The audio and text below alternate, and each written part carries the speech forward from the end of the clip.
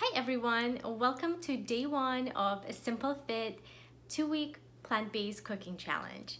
So the whole premise of our challenge is over the next 2 weeks, every day, I'll be sharing with you guys recipes that are pantry friendly, they're 100% vegan, and they're easy to make. So that's the whole idea. The whole idea is not to go out and buy lots of groceries or some of the ingredients that are hard to find. I've created all these recipes with staple ingredients that most of you guys probably have on hand. And if not, I will provide substitutions for literally almost every single ingredient in the recipe so that you can make it with whatever you have at home. And don't forget, if you make today's recipe, you can post a photo of it in the comments below. You have about a day or two to post the photo, and I will be doing giveaways every other day to people who participate, and the giveaways will be the editions of my cookbooks. They're digital cookbooks, but they're very handy. They will teach you how to make 10 vegan meals in an hour, and I have a couple of editions of those, and to mention that they're not for sale anywhere right now. So this is the only way you can get them is by participating in this challenge. Now, you don't need to participate in every single challenge, but if you make a recipe or two, why not just snap a picture and post it and you can be entered for the giveaway. All right, so what is today's recipe?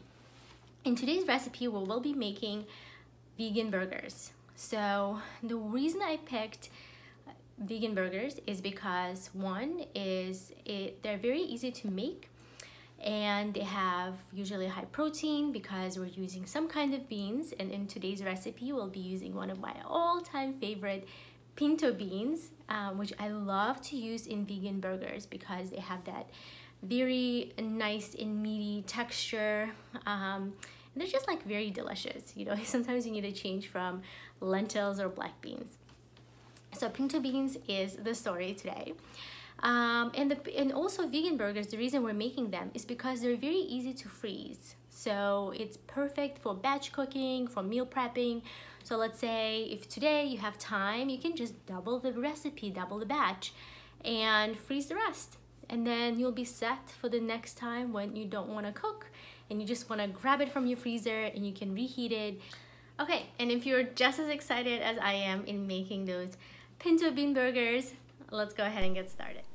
First off, we're going to start by making flax egg, and for that you need a tablespoon of ground flax seeds and 3 tablespoons of water, and we're just going to let it sit there for 5 to 10 minutes to let it thicken.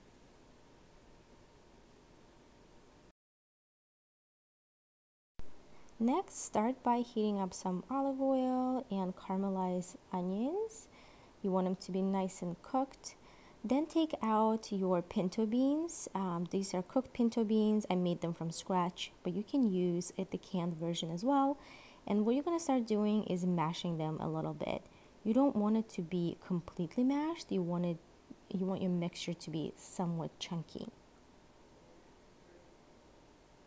So here what the mashed pinto beans looks like, and we're going to add tomato paste, our caramelized onions, and our chopped cilantro or parsley along with some spices. And then next we are going to add our flax egg, which will help thicken everything up. And what we're going to do now is mix everything really good to make sure everything's well combined. So this is what the mixture looks like. It's somewhat chunky, and the next step is to add some flour. You can use gluten-free flour, oat flour, you can use all-purpose flour, whatever you have on hand, or breadcrumbs. And I'm going to use a combination of breadcrumbs and gluten-free flour for today's recipe that I'm making.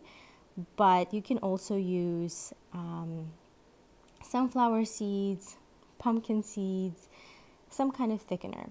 And if you look at our mix, it's somewhat wet, but also holds up really well. And here I've made some of the patties using 1/4 cup, measuring cup. I find that's the best ratio for the patties. And then you transfer them onto the pan and you start cooking them. As you can see, they cook pretty well.